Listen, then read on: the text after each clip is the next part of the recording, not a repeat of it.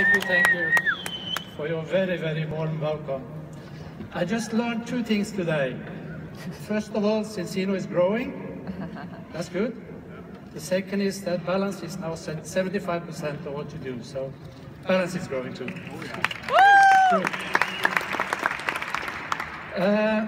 Today, we're going to talk about your diet. And we will, of course, talk about balance, but we will start with your diet. And most of your diet is what we call ready-to-eat foods. And ready-to-eat foods only have a history of 150 years. And already from the beginning, there was 2 or 3 main trends in ready-to-eat food production by the industry. First of all, more use of sugar, which I will show you is the same as saturated fat, more or less. The second was more use of essential omega-6 plant oils. And the third is less use of omega-3 fish oils. And the word essential, of course, means that these oils contain something that is essential for your body, that your body cannot make, so you have to get it through the foods. And why was this trend there already from the beginning? It's very easy to see, because omega-6 and sugar, they have good stability, they have high availability, and they have low price. Those 3 things are very much appreciated by industry. On the other hand, fish oil, poor stability, need to refine it because you have to take away environmental contaminants, much lower availability than plant oils, and the price is almost 10 times as high.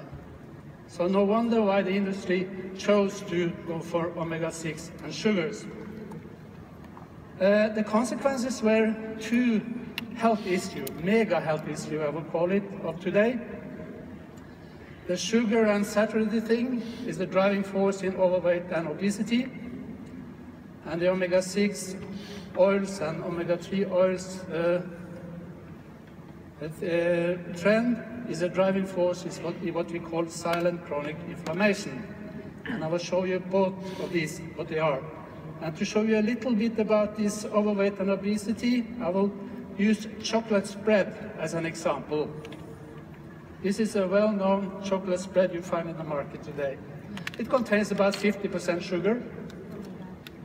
It contains about 25% palm oil, and then there is a little cocoa and milk powder and hazelnuts to give the taste.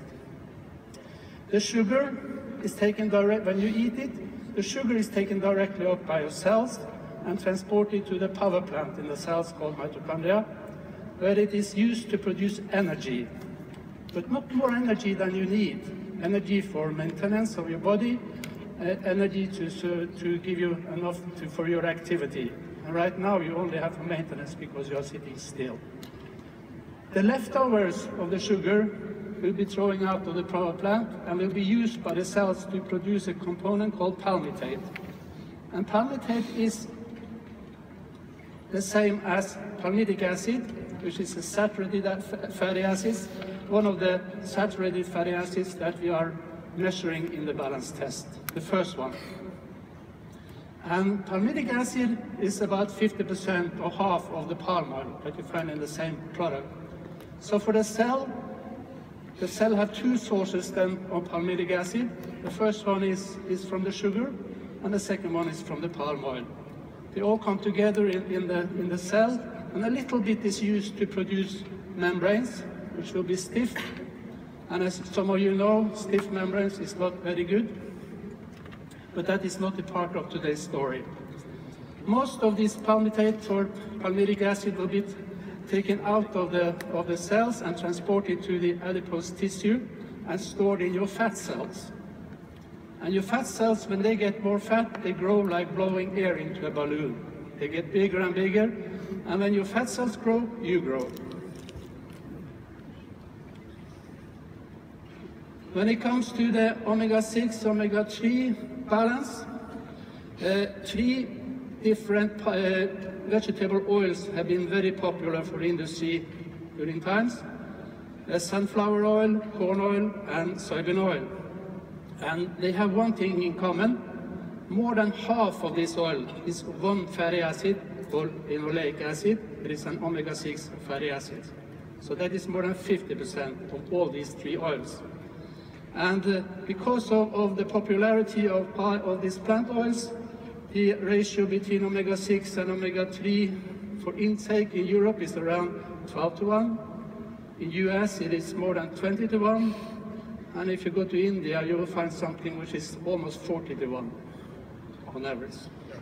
So use of plant oils is huge. But remember this linoleic acid, because when that is consumed by you, it can come from plant oils. It can also have omega-6 diet from meat, which has been grain-fed.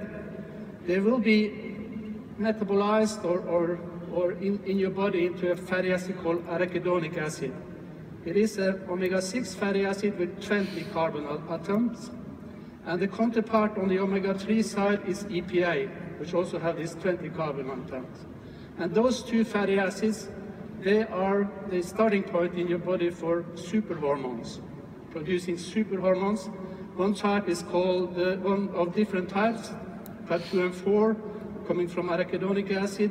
They are superhormones, which is pro-inflammatory, promoting the inflammatory process in the body. The type 3 and 5 coming from EPA is anti-inflammatory. So here you have the real balance is in your body is also among hormones and not necessarily only about the fatty acids. But if arachidonic acid is more than 8 times higher than EPA in your blood, which is the same as having about 4% omega-3 in your blood, which is the same as eating around 500 milligrams omega-3 a day, then this balance will create what we call silent chronic inflammation. And I will give you an example for what that is, what it means, and why we call it silent chronic inflammation. Silent chronic inflammation doesn't mean that the body doesn't produce pain components. It just means that you are producing so low that you can feel it as pain. The production is there at cell level, but you don't feel the pain. So that is why it's called silent. It is inflammation, but you don't feel the pain. And I'll give you one example, and that is cardiovascular disease or cardiovascular health. The injuries that start the cardiovascular process, disease process starts in early years, maybe already 15 to 20 years old. And then it lingers on for years and years and years without you feeling anything. So you don't do anything about it until you suddenly have a heart attack or a stroke when you are in your 60s or 70s. So the silent inflammation is going on all the time, but you don't feel the pain. But it's there. And silent chronic inflammation is the root cause of lifestyle diseases. And if this ratio of arachidonic acid to EPA is bigger than 8:1, this process will go on in your body. But you can reduce it. So if you reduce this ratio between arachidonic acid and EPA down to 5:1, you will start having better health benefits, like it will be better with asthma. You will reduce blood pressure down to 4:1. You will reduce mortality by 70% in secondary prevention of cardiovascular disease. And if you go down to 3:1, where you want you to be, you will have all the benefits above, but you will also have normalizing blood pressure and suppress inflammation in patients with arthritis. So there is a lot of reason to get this ratio between arachidonic acid and EPA below 8:1. And there's two ways of doing that. You can either reduce the arachidonic acid, or you can increase the EPA. Both will reduce the balance between them. And that is what balance. does. Balance oil does. It does both. And I will show you why. First of all, balance oil contains omega-3. So when you consume balance oil, the omega-3 will go into your body and will increase part of this ratio between arachidonic and EPA and make it better. But balance oil also contains oleic acid. And that is actually the biggest, the highest concentration of a fatty acid in balance oil. It's actually many times higher than EPA. And the reason why oleic acid, which is coming from the olive, is there, is that when you consume more oleic acid, the arachidonic acid goes down. So oleic acid intake increase and arachidonic acid goes down. So that is why balance oil is so much more efficient than fish oil, for instance, to reduce the balance. It reduces both arachidonic acid and increased the EPA at the same time. As you know, the balance oil also contains good antioxidants from olive, hydroxytyrosol, works very well. And you know that this brings the stability or increase the stability of this balance oil compared to fish oils. Makes it last longer when it is on the shelf or in your fridge. But it also makes sure that there is no oxidation going on in your body when you consume balance oil. So it's neutral, it's safe to use. And it works. It brings the ratio between arachidonic acid and EPA down from the average in Europe, which is 12:1, down to 3:1 if you consume it as required. So this is the sort of the reason why balance oil works. So the rest of my presentation today, I will do something new, because I was here with you 1 year ago, and since that time I have been following in the science literature what has happening regarding in the science world regarding balancing. And I will use the last part of my presentation to tell you what I have found, because I found this very interesting. Especially since I heard that in Finland they now have 10 balanced children, or fetus. Because a healthy diet, of course, starts before we are born. And the maternal diet creates lifelong effects. It's the only diet which can create a lifelong effect. So we will see what has been published in that area the last year, and only the last year. First of all, there is a Dutch study from a hospital in Rotterdam stating that if the mother-to-be is in balance, the health of the fetus will be better when it's born. It will be, the weight will be higher, the length of pregnancy will be longer, and the growth rate will be better. So in general, the fetus will have better health if the mother-to-be is in balance while she is pregnant. Then there was this Finnish study showing that diabetes 1, which is an autoimmune disease, the risk of a child having diabetes 1 when he's born is reduced by the mother-to-be being in balance during pregnancy.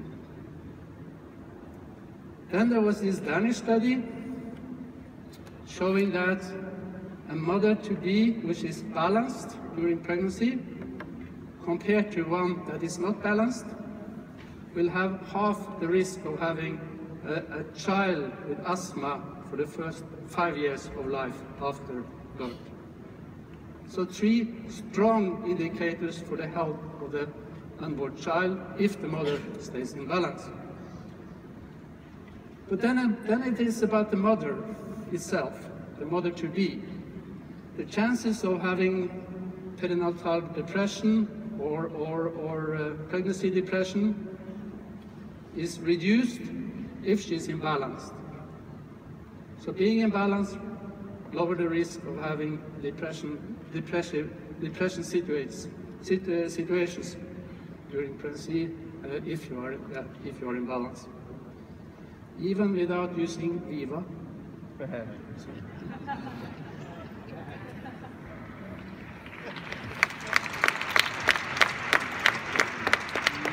I was listening to this Viva presentation, and it struck me one thing.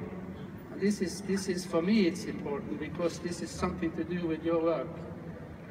If you look at the cost of mental illnesses in Europe today, the size, the cost is bigger than the combined cost of cardiovascular disease and cancer.